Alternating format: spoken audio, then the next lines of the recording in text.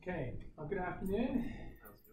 So why don't we get started? What we're going to do today is we're going to finish up section 2 of chapter 7. So we're talking about the standard normal distribution. And we said last time that the standard normal is a specific type of normal distribution. So if we have some random variable that itself is normal, and we look at the z-scores for that random variable, they're guaranteed to be standard normal. And what standard normal means is that the mean is 0 and the standard deviation is 1. It's the only standard deviation that we actually give its own name. Okay, and we're going to see why. And of course, this is our notation, right? So we remember that when we want to write a normal distribution, when we want to say something is normally distributed, this is our random variable z, usually we use capital letters, is distributed normally with a mean of 0 and a standard deviation of 1. Okay. So the first number is the mean, the second is the standard deviation. So what I want to do is I want to kind of look at these, at this old example that we did where we had the salaries of 2 cities. So then we said you graduate, you have 2 different offers, right? We wanted to compare those, we couldn't because they were from different distributions. And so I want to use this example to kind of show you why we call the standard normal standard. Okay, so we started off, we said, okay, there's this job offer from New York City, and the salaries in New York City are distributed like a normal distribution. The mean, which is the origin here, right, of this distribution is 60, and the standard deviation is 10. And so when you're working with normal distributions, it's a really good idea to kind of sketch these things out, okay? The origin is always going to be the mean, and then you're literally going to use the standard deviation as a unit of measurement here, okay? And of course, there's our data value, 75. So this is where it sits in the population.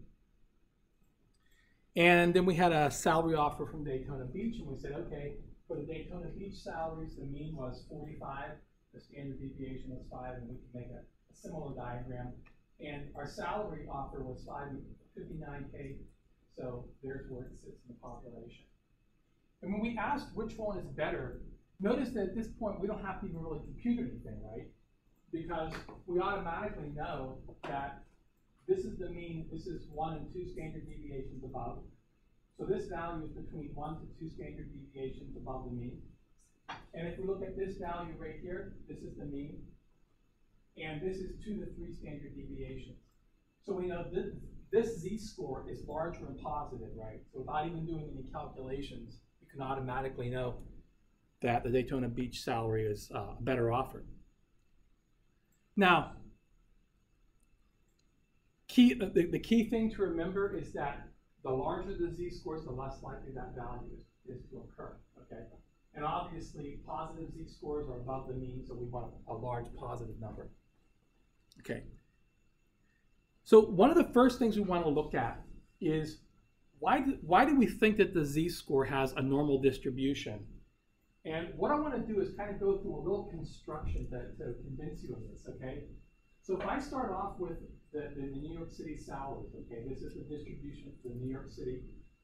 What I'm going to do is I'm just going to subtract the mean from all of these values, okay? So all I've done here is I've just subtracted the mean. So now 60 becomes 0 because that's the mean. 65, when I subtract 60 off, becomes 5, and so on. And you're totally convinced that this is a normal distribution, right? Because all I've done is I picked it up and I've just moved it. Okay, so it hasn't changed. The only thing that's changed is the standard deviation, the mean, right? So the mean's now at 0, and the standard deviation is the same. So at this point, you're convinced that this is a normal distribution, no doubt. What I'm going to do next is I'm going to divide by the standard deviation now. So now, 0 is still 0, 5 becomes 1, 10 becomes 1, 20 becomes 2, and so on. Notice that this is where our data value is. It still sits in the same place, okay? So the two things that we want to take away from this, first of all, that this has a normal distribution. Maybe not so obvious when you scale the variable, it still has a normal distribution, but it does. It's certainly bell-shaped, okay? Mean is 0, standard deviation is 1. So hopefully this is kind of a little bit of a visual argument for why we think, and of course, what is this in the bottom? These are the z-scores, right? So this is so we found out that for the New York City salary of 65, the z-score for that data value was 1.5. Okay. So a couple things to take away. First of all, z-scores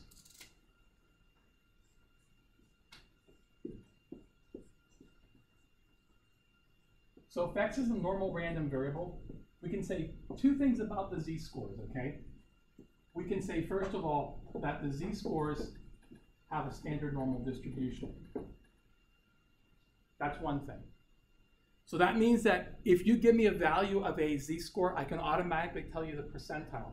If you give me the percentile, I can tell you the z-score, because I know what the mean and the standard deviation are.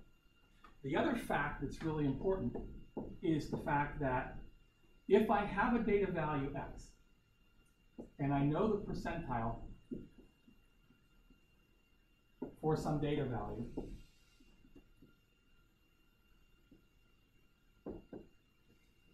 we usually call this small x, right? What we know is that the percentile for its z-score is going to be exactly the same. So its z-score has the same percentile.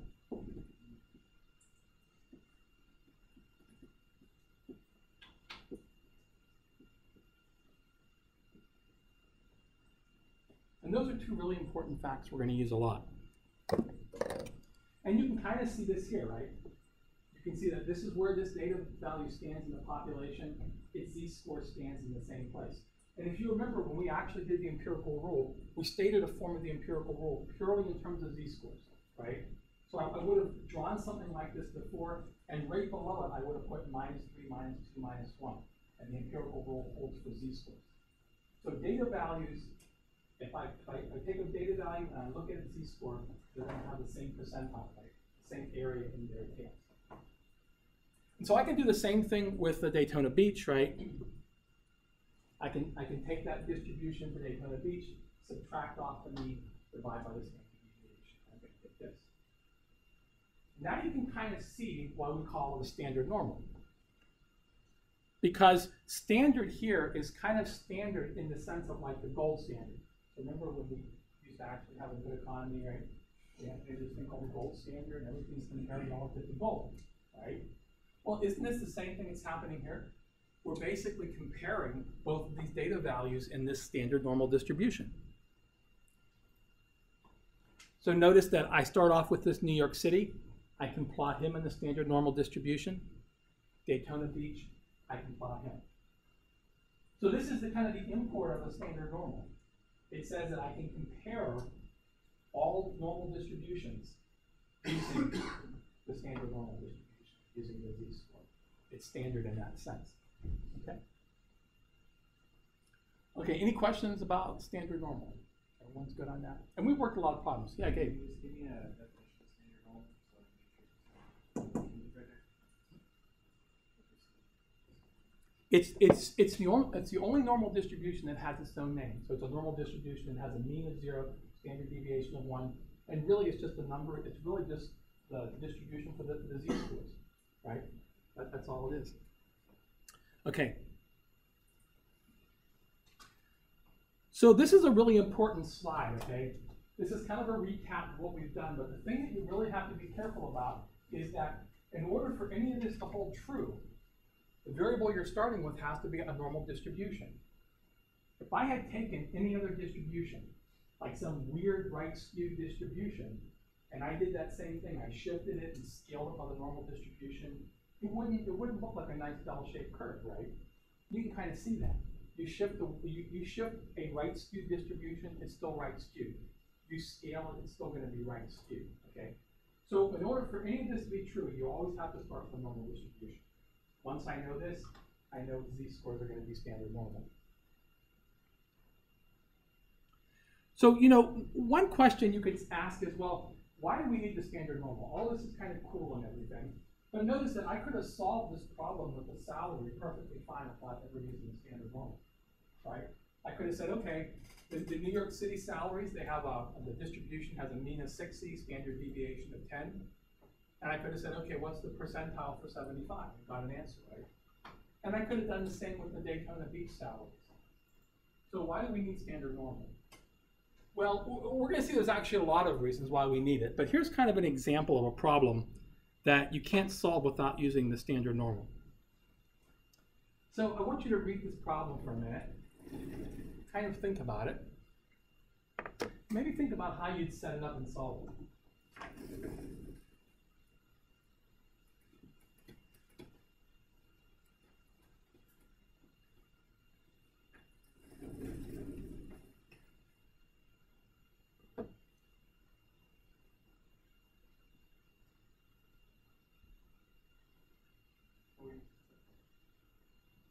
Eventually, yeah, we'll have to use that crunch. Yeah. So when we solve a problem like this, and kind of from this point on, most of the problems that we're going to be solving are word problems like this, okay? You have to kind of puzzle through it, literally, just like you do with a puzzle, right? You solve a jigsaw puzzle, what do? Take all the pieces out, turn them over, sort the colors, the edges, right? We do the same thing, we kind of break this down. So how would we start off solving a problem like this? You could draw it out. What would you draw? I'm sorry? In the middle. So in the middle will be 16. Your point 2 will be 16. Okay, so one suggestion is to kind of draw a standard. Oh, I'm sorry, just to draw a normal distribution, right, with 0.2. Okay. All right, we could draw this.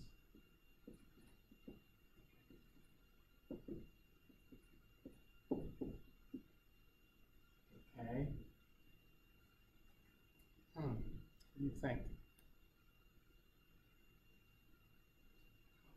What's going on in the problem? What's happening? So you run a company that fills soda bottles. Okay. The government has regulations. If you advertise 16 ounces and preponderance of the bottles are like 15.8 ounces, you're going to get in trouble for fraud, right? If you advertise 16 ounces and majority of the buildings are like majority of the bottles are like 16.8 ounces, you're losing money for your company, right? So what's going on in this problem? What are we trying to do? Margin of error. I don't even know what margin of error is at this point, though, right? We haven't even really talked about that. We're trying to keep it as close to 6 too. But something's 5%. What's 5%? You're allowed to. And when is it underfilled? Less than 6. Exactly. So here's kind of the idea that the average bottle size, okay? The average bottle size is advertised to be 16 ounces, right? And what I really want is I want a distribution. So what? What's going to happen? Well, 16 is down here, right? And there's 5% of there's 5% of the bottles that have less than 16 ounces. That will be considered underfilled, right? That's what I want. I want this distribution. Okay. What else do I know? So when you take apart a word problem, what you want to do is you want your eyes to go to the numbers. You want to ask, what are those numbers, right? So one of the numbers I see is 0.2 ounces. So that's a standard deviation, right? This machine's filling up the bottles. The standard deviation is 0.2. And I think that's it. So what we're actually trying to do is notice that the standard deviation, the width of this distribution is the same, right? I'm basically sliding it around. I want to figure out what is the mean. So what I actually don't know here is the mean. I'm trying to slide this distribution that has a standard deviation of 0.2 in such a way that 16 has 5% is left here, in the 5th percentile. How am I going to work that problem?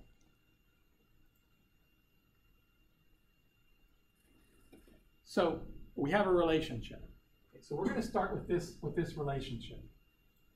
So I know that there's a relationship between a data value, and I do have a data value of 16, right? The mean, which is unknown, and the standard deviation, which is 0.2. And that relationship's the z-score, okay? So what I know is that the z-score for the data value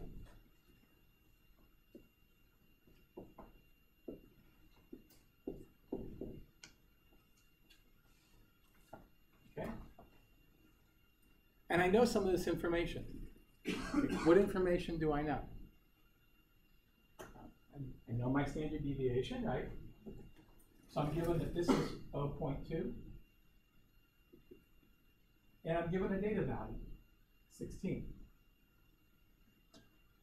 So I have something like this now.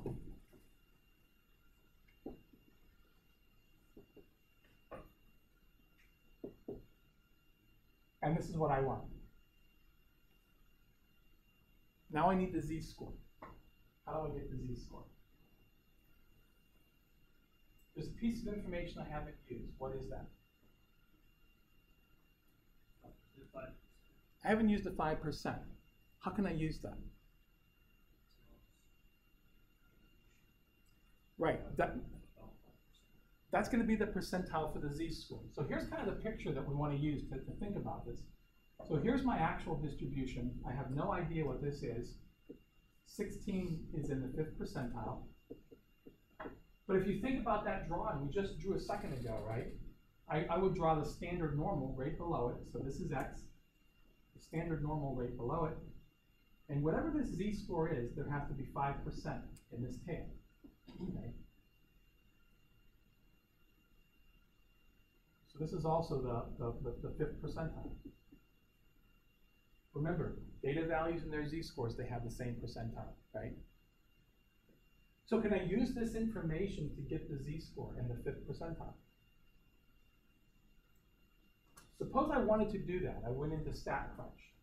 How would I find this z-score? I have to tell StatCrunch what? So I had to tell the direction, but before I get to that, what's the very first thing I have to tell StatCrunch? Bingo. And that's why the z-score is useful. Okay, this percentile does me no good up here. I can't use StatCrunch. I know the standard deviation, but I don't know the mean, right? But here I actually do, because the piece of information I have, the ace up your sleeve, so to speak, is the fact that you do know the mean of the standard deviation. So I can go back and find that z-score. And so if you go into StatCrunch, and you go ahead and plug this in,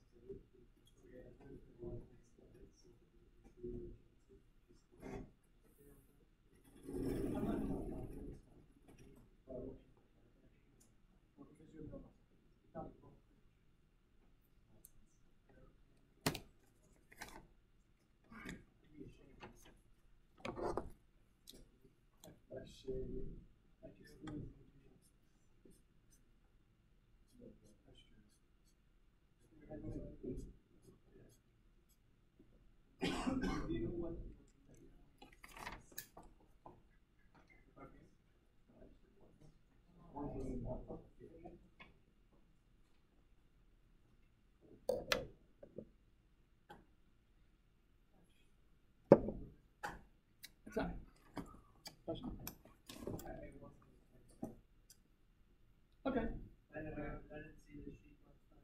If you just wanna, yeah, if you just wanna make a notation, that's fine.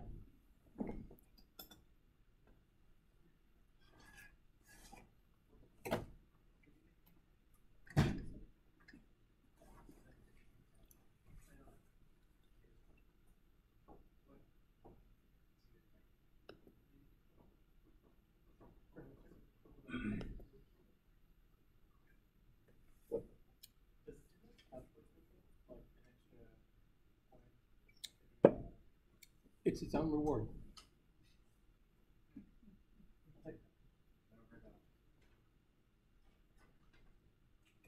No, it's just for my own records.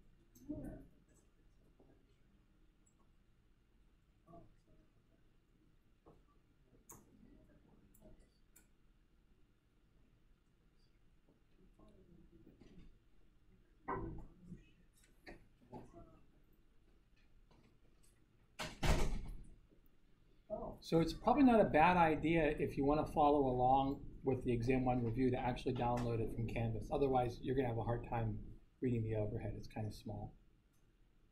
So it's on Canvas under Exam 1 review.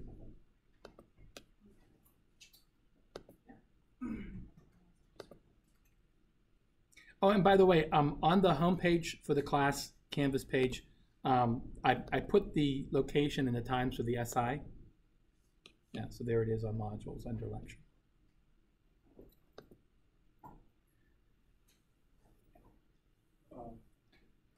You probably haven't noticed, but the survey actually dropped by a ball grade.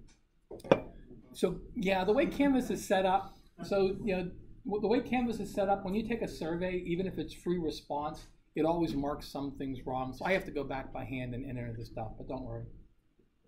Yeah, I would never penalize you for taking a survey. Yeah, I'm like, oh, one answer on the survey. That's what it's all Yeah, your opinion's wrong, you know. I'll tell you what to think. Nah. But no, thanks for pointing that out though. But yeah. Okay. So why don't we get started looking at exam one? There's 20 problems, so we won't have time to go through all, but I picked out some that I think are kind of representative and that maybe were some of the harder ones, okay? So this was a problem where it gave you a data set. One of the things that you guys realize is when you're in StatCrunch, and when you're in my stat lab and you want to look at a data set during an exam, you won't open up StatCrunch. That's going to be true for all the exams, definitely be true for the final, because the final's locked down browser, so you can't access anything besides StatCrunch, Excel. I think we tell IT StatCrunch, Excel, and just the Canvas page. That's all you can access. So when that happens, what you do is you just copy it to the Excel file, right? Download it and load it back up, or you can just copy and paste it. Okay? Either way. In any case, what they want to see is they want to see if you know how to plot a histogram and a box plot. Okay? So you're going to take that data and make that plot. And then they're asking you some information about the shape and the number of modes, okay? So you know how to do that. Then it asks you to identify outliers. Now in this problem, you have two different plots, so a box plot and a histogram. What's better for detecting outliers? Which one? Box plot, right? Why? Because exactly, it's just out there. Now you have to be careful though. That will only happen if you click that option telling it to do the fences correctly. Okay, if it doesn't, the box plot won't show you any outliers. It'll just draw it all the way out to the max and min. But absolutely, the box plot what you want. Computing the median and the IQR, you can do those right from summary stats. Cool thing about StatCrunch is you don't have to even do Q3 and Q1 separately. It'll do IQR right for you. So that's pretty straightforward. Okay. So the next problem was z-score. You know, the way to recognize z-score, you know, is you're given the mean, the standard deviation, and then it comes out and asks you for the z-score, right? So you know, you just go ahead and use that formula. Okay. So it gives you an observation that's 14.9, subtract 8.8, divide by 1.2, and that's the z-score. And what they want to know is that you not only know how to compute it, but you know what it is. So it's telling you the number of standard deviations above and below. And it's a number of standard deviations above if the z-score is positive, if there's standard deviation below is negative. Okay. So that's pretty straightforward.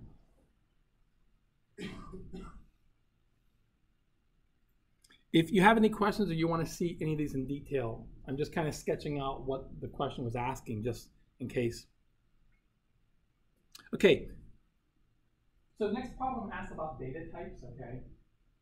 And you're given the summarized data.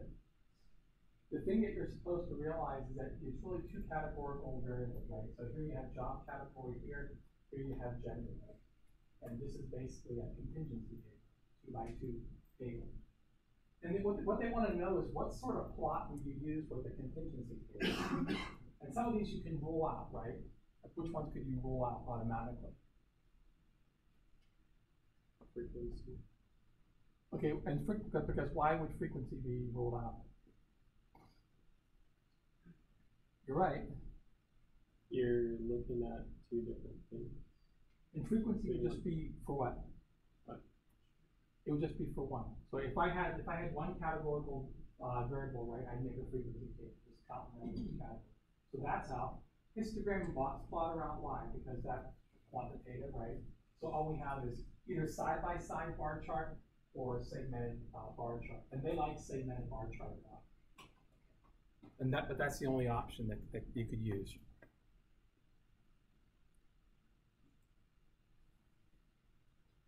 So these tables tend to be a little complicated, and I'll just go through this one kind of carefully.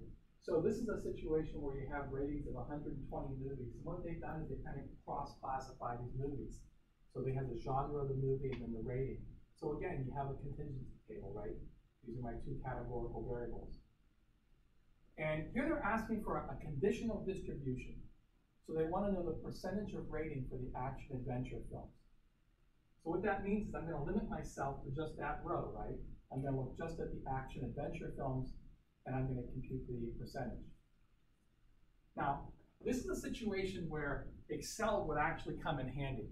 Excel, you know, it sucks for doing statistics, but it's really good for doing repetitive calculations, right? And like database management. So what I might do is I might do a split screen here, bring up Excel,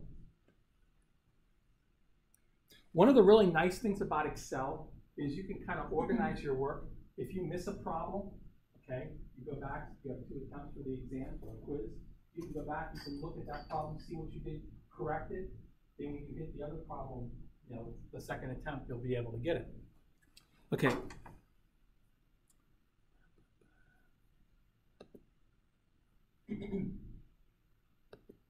So what I might do is just, you know, make a little table here.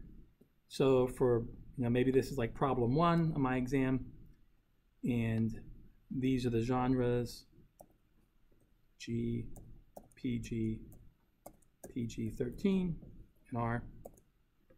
Okay, and these are the counts for action adventure.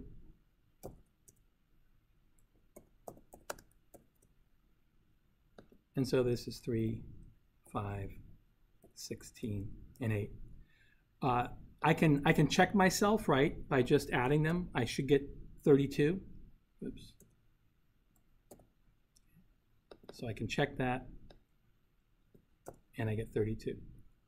And so now you can go ahead and you can calculate the percentages.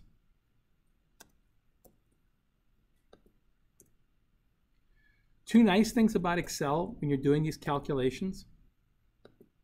Oops.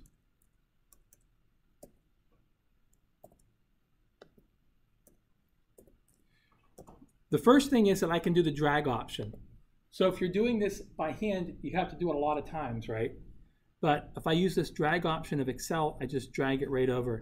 It calculates all of the percentages. The other nice option is I can set the formatting to the number of decimal places I want it to round off to, so I don't have to worry about making errors. So if you go ahead and highlight the cells that you want to format, and you right-click and say Format, you can go into Number and tell it the number of decimal places. Okay. So now I don't have to worry about any stupid errors rounding off stuff, right? And then I can just pick those off. Okay.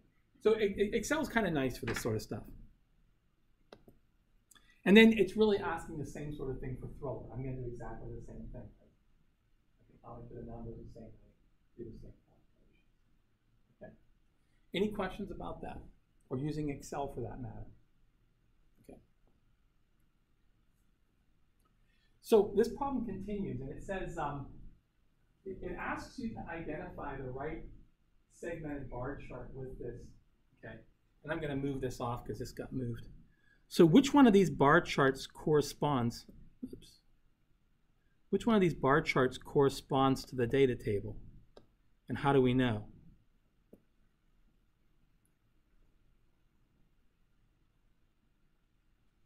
If you look at the table carefully, you realize that there's a lot of zeros, right?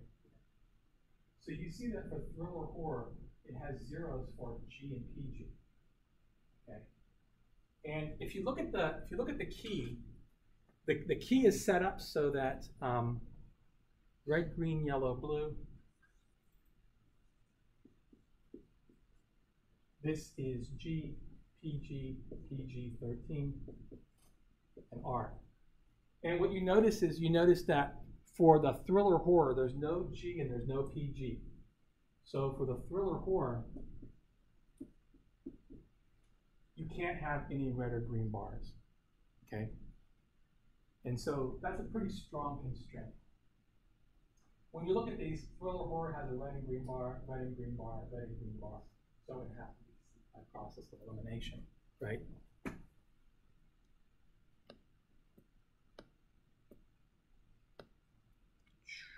So there's our guy. And you can kind of check, in fact, you've already computed the action in the Thriller, right?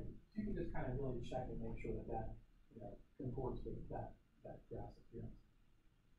Okay, so now we have to kind of go through these. So first of all, it wants to know if genre and rating are independent. So what am I looking for when I'm thinking about independence?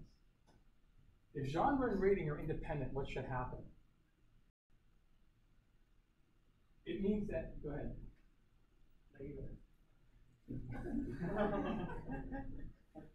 All right, I'll give it a try. So what it means is that the percentage, okay, of G films in all of those genres are going to be the same. Okay, the same for the PG, right, and so on. it means that these bars are all roughly the same size, okay? That's what it means. If there was a relationship, what's the opposite of independent? If there's a relationship, right? So you should see some differences, right? And we might expect to see that, okay? That's the idea. Okay, so are they? Well, let's see. Let's go ahead and go through the possibilities here. And these are the sorts of ones, I just mentioned something really quick. If I was doing the exam or the quiz, okay, and I saw this problem, I would probably skip it. And in fact, you can enter zeros, right? And you can go ahead. You guys know that trick, right? You can enter zeros and you can skip ahead in the problems, okay? If I have my option, I'd probably skip this one because it's going to require me to read really carefully. And I'm going to have to go and get into this problem. So I might want to work the other problems first. So we have to kind of go through these options, right? So here's what the first one says. It says, let me move this out of the way. Okay. So it says, although thriller horror films have fewer G or PG movies, which we know are true, the percentage of G or PG movies are not high enough to imply dependence. Okay, part of that statement is true. The other part's a little questionable. I'm not so sure that I think that these bars are so different, are so similar that I would say they're dependent. So if part of the statement is true, I'm going to put a question mark next to this. Okay, let's see if we can rule some of the other ones out. So it says B says yes, proportions of each rating are comparable across all genres. Well, we know that's not true, okay? We know that if the percentage really are not the same. I mean, if you look at this comedy, the drama, right? The PG-13 is very different, okay? And there's actually no G or PG here. So I don't believe B. I don't think that B is likely. C says no, drama and thriller horror films are mostly PG-13 and R, with nearly half R. Okay, while action, adventure, and comedies have fewer R and a larger percentage of G in PG-13. I'm sorry, a larger percentage of G or PG. That's not exactly true either, right? So, well, they do have a larger percentage of G or PG compared to this, so that might be another possibility. Okay, C might be a possibility. No, action, adventure, and comedies are mostly PG-13 and R. Okay, so we're looking right here. And that is true. They're mostly PG-13 and R, with nearly half R. Well, that's not true, okay? While drama and thriller have fewer R and a larger percentage of G and PG. So I don't believe that one. So I don't believe this because I think really clearly that these bars are not, for example, with the blue bars aren't all the same. There aren't the same percentage of R's. There aren't the same percentage of red bars, right? So I think we can rule out A. So C looks like it's really the only viable alternative. Okay. And you kind of go through them. And that's what a problem took a long time to do. That's why I would skip that if I could. So I'd probably say C is the answer. So we can kind of rule out two of them, okay, right from the get-go. I mean, without really giving it a lot of thought, you can rule out A and B. They're not independent because the percentage of genre in each category aren't even remotely the same. So you know, if you think about it and you know what you're looking for, you can really boil it down to just C and D because they're clearly not independent. Okay. Independent would look like this. So if you looked at the bars, okay, they would all have the same height, basically. They would all be uniform. So, you know, G's would all be roughly the same. You know, PG would be roughly the same. A little bit of variation, okay, it would look something like that. And we don't see anything remotely like that. So if you kind of know what you're looking for, you don't have to do as much puzzling. You can kind of get to the chase. Any questions about that one?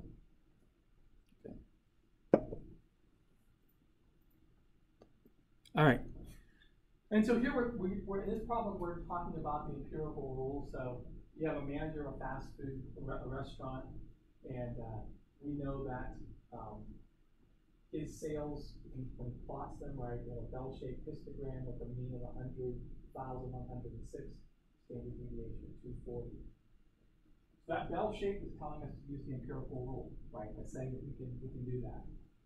And here we're told that the total sales for one day is 1,353, and we want to know if that's an unusually good day. So how do we tell if a data value is unusual when it comes from a normal distribution or bell-shaped distribution? You look at what? You want to know about it because the value is unusual.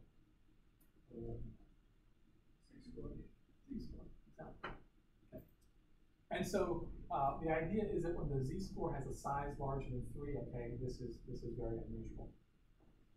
One of the reasons why this problem is important is this is going to be really kind of the basis for what we're doing the rest of the semester. So let me just kind of give you a little introduction to the activity on Thursday.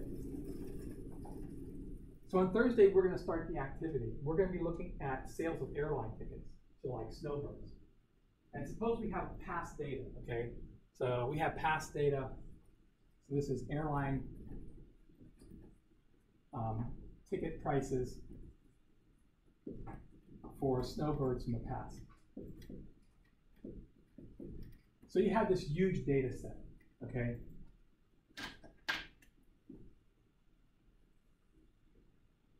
What happens in business is you start to notice what you think might be a trend. So maybe you're kind of monitoring it, and it looks like people are buying higher priced tickets, okay? So you have a small recent data set.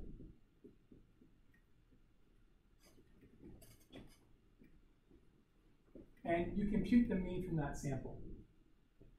So you say, okay, sample the average ticket price that people bought was so-and-so. Now I want to know, is this value unusual? And one way of thinking about this is to ask, did this sample come from this population, right? If this sample came from this population, there's no change, okay? How am I going to do that? Well, what we're going to do on Thursday is something really weird. We're going to take samples of samples. We're going to take gazillions of samples, calculate the sample mean. We're going to find out it's a normal distribution. So what we're going to do is we're actually going to form the distribution for the sample means from this population. And then I'm going to look at this guy. Is he unusual, right? If he's more than 3 standard deviations away, then I know that a change occurred. And then I'm going to do something. I'm going to offer promotions or whatever, okay?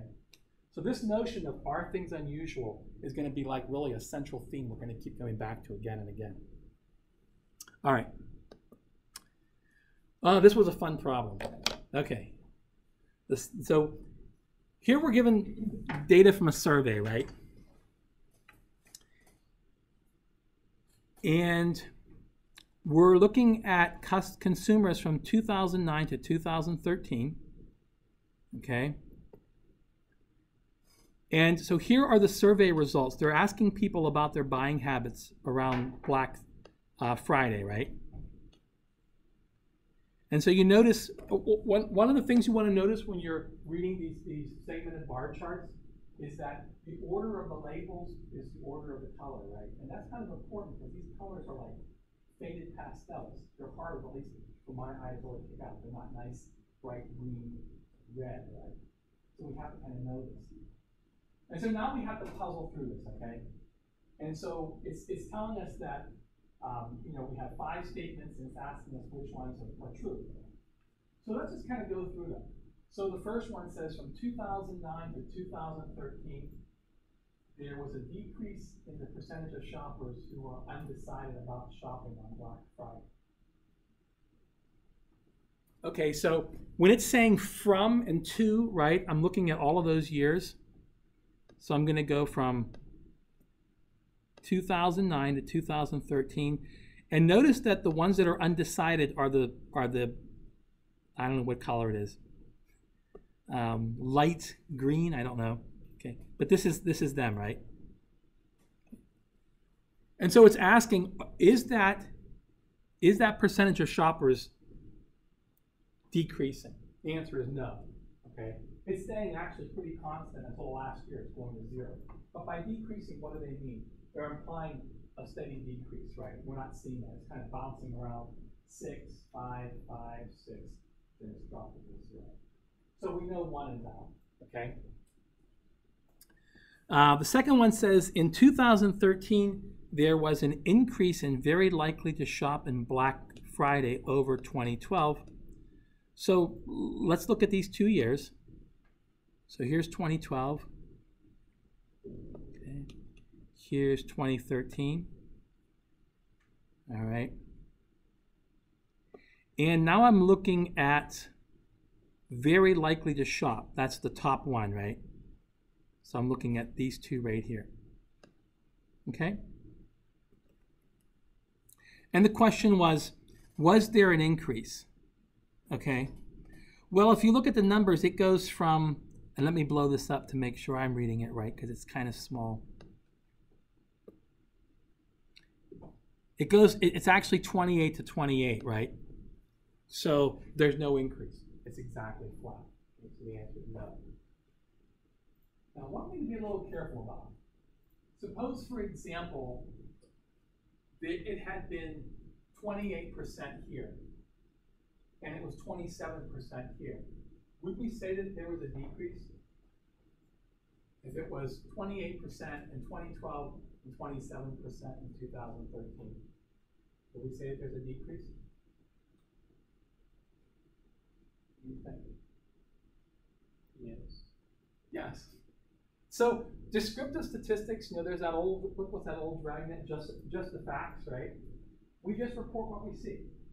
We're not claiming that in the population there's a decrease. That's inference, right? We're making a leap to the population. I'm not saying that. I'm simply describing what I saw. In the sample, there would have been a decrease.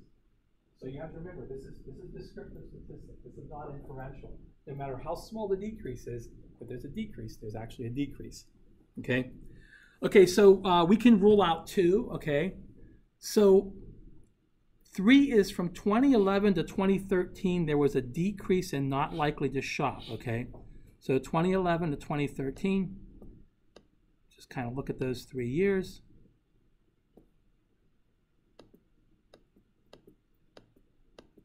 Here we go. It says there was a decrease in not likely to shop. So not likely to shop is the blue, right? And we can see that sure enough there's a decrease. Okay. If you look at the blues, right?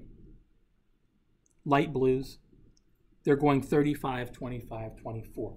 So notice what decrease means. It means a trend, right? There's a monotonic systematic trend. So 3 is correct. So we know that 3 is going to be one of the answers. Well, unfortunately, they kind of figured we know that. So there's still 3 possibilities, right? So we still have to do some work. All right. Compared to 2009, a greater percentage of shoppers in 2013 were at least somewhat likely to shop on Black Friday. This was one of the most missed questions. Anyone want to kind of step us through how we should do that? Any thoughts? Look at 2009 and 2013. Okay, yeah, let's just start simple, right? Okay, so what were the 2 years? 2009, 2013. Okay. Okay. And so what am I looking at here? Which categories am I looking at? Somewhat likely. I'm sorry? No, somewhat likely. Somewhat likely. Everybody agree? Let me ask you a question. If I have at least 2 coins in my pocket, how many do I have? At least 2. 2 or more. So if they are at least as likely, what does that mean? You're nodding your head yes. What does that mean? You found everyone that's between least likely and very likely. Exactly. So they were at least somewhat likely to shop. So it means they can be somewhat likely or very likely, right? So if I can pull this up, I'm looking at these 2 together. Okay. And actually, I just want to focus on, I really just want to focus on these 2. So now we're going to add up these 2 numbers, right? So here it's 30 and 22, so it's 52 in 2009. So it's 52% in 2009. And when we add up those two numbers in 2013, what is it, 28 and 27? So we're going to get 55% in 2013. And they're asking if there was they're asking if there was a greater percentage of shoppers in 2013. So the answer is yes, okay? And of course, 5 is that it's not appropriate, and that's simply not true. I'm doing two categorical variables. So I could rule out 5 from the get-go, right? Of course, it's not even an option. So, you know, they're clever like that. So it's just going to be 3 and 4. Again, when I see segment and bar charts, I tend to want to skip those. I tend to want to put those last, because those are going to take more time. You really have to read it carefully. Okay. All right, questions on that?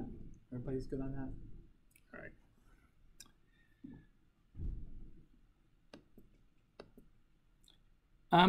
This one's pretty straightforward. I won't spend a lot of time on it. You know, here they actually give you the plot. What is the thing that you're supposed to notice about this plot? At this point, you guys are texting this. What do you notice? The box. Okay. And here's one question. If you had to describe the center and the spread, what would you use to do that? And outliers. Okay, good. And so since it's symmetric, what is the implication of being symmetric? You can and you should. Okay? Technically you could use the median or the mean, but when it's symmetric, we're going to use the mean. Good. And that's really kind of the import of this question. They wanted you to know that you should use the mean and the standard deviation. Symmetric. Good. All right. This is I think of all the problems on the exam personally, I think this is probably the trickiest. So they give you a really small data set. And there's a problem with small data sets, which is that you can't tell symmetry very well. You don't have enough data values, right? You can get really weird looking plots. Things that don't look symmetric, even though it comes from a symmetric distribution. And so when you take this data set and you make the stem and you make the histogram, okay, stem and leaf and the histogram, you end up getting B. Okay. And then it asks you some questions. Okay. Well, obviously it's unimodal. Okay. But then it asks you about the skew. And really you have to think about which of these pictures gives you a better idea of whether it's skewed. So box plot or stem and leaf, which one's better for skew? Box. I think the box plot is better, right? So the box plot shows me that there's kind of this long tail here, right? And sure enough, when I look here, I can see that. It's actually pretty hard to see. You might think this is symmetric and maybe there's a value missing, but this suggests that it's skewed. And quite honestly, to be honest, I think it's kind of like in the eye of the beholder. I could flip a coin and go either way, but they wanted you to say that it was skewed to the left. The reason why is because these are smaller values. Remember, when we do a vertical box plot, right? These are the small values. So if I took this thing and put it like this, the skew would be on the left-hand side. Okay. And of course, once you know that, then you know that you better use the median for the center and not the median. Okay. So I think that one's a little tricky. All right, last one, context. So you know how I love context. So this is about the description of the problem is a survey of cars or in a parking lot used by staff and faculty, staff and students at a large university. And what they did was they recorded the brand, country of origin, type of car, and age. Okay. So the first question is saying who was measured. I guarantee you on the final there will be at least one question like this. The who refers to who was in the sample. Who was the data taken from? And there will be an example where I describe some sort of study and I'll give the name of the person. That's not the who. You could care less who does the study. It could be somebody from Harvard, it could be somebody from Tallahassee Community College, right? It doesn't matter. As long as the study's done correct. So the who is really irrelevant. So here's the sample. Who's in the sample? Okay. And it's tricky because we're used to thinking of who as a person. But if you go back to activity 1, right? What was the who in the apartments? In the building thing? It was the buildings, right? That's who we were taking the data from. So here it's going to be the cars and the parts. What was measured? Again, what's the variable? It's the things that you're writing down data on. It's the things that you're going to fill up the spreadsheet with, right, in order to do the study. And so here there's a whole laundry list, right? You just go out and check out those. Where was it done? You know, it was done in a parking lot at a large university.